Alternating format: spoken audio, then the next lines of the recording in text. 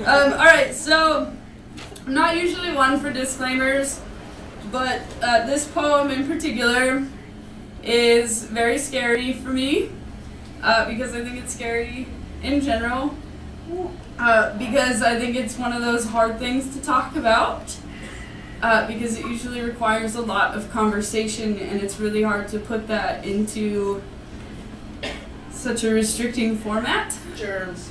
Germs. Yeah. It's germs. It's germs. So I'm gonna share this with you. It's very important to me.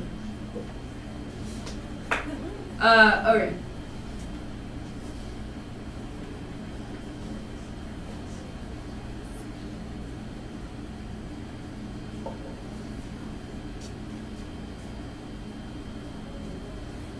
I know this girl.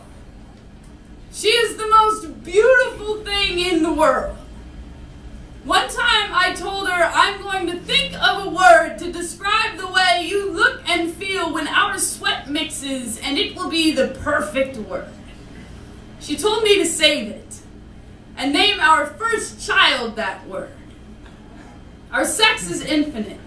We are like two burning suns trying to kiss light years into each other's holy, holy wombs. To put it simply, I love her. But it gets complicated. Because no matter how much I love her or how hard we try, we will never be able to create a most precious gift, or what some people have the arrogance to call an accident. My friend is having an accident. It will have a face soon. He will give it his last name and move in with a girl named Amanda. No doubt, this all started with the smallest lapse in judgment, leading to a conversation about choice. They are kind of in love, or at least will learn to know what that means. But they make carelessness look like a luxury, the way they can haphazardly label their love an accident. But me and this girl, we burn through the finest linen with deliberate friction, less like burning suns with light years to give and more like wet matches.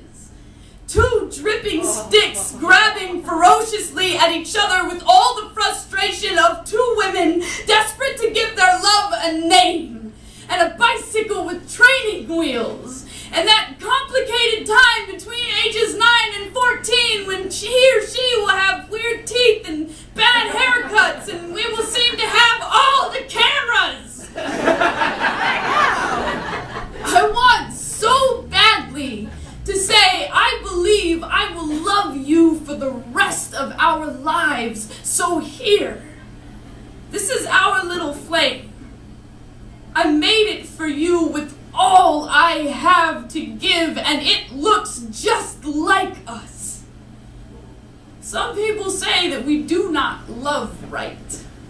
But those people do not understand that sex between two hungry women is like starving to death with a feast inside your belly, or like teeth grinding against 1,000 prayers for an exception to the rule, when every orgasm is like the phantom cry of a baby that can never be made, but we keep trying, like we're the last two people alive, desperate to save the human race without the ability to make fucking fire. But we are fierce and determined and angry in the way we make love, hoping just once we will peel from ourselves, smelling like sulfur and legacy, and will be able to say in 9 months, look at this tiny, tiny God.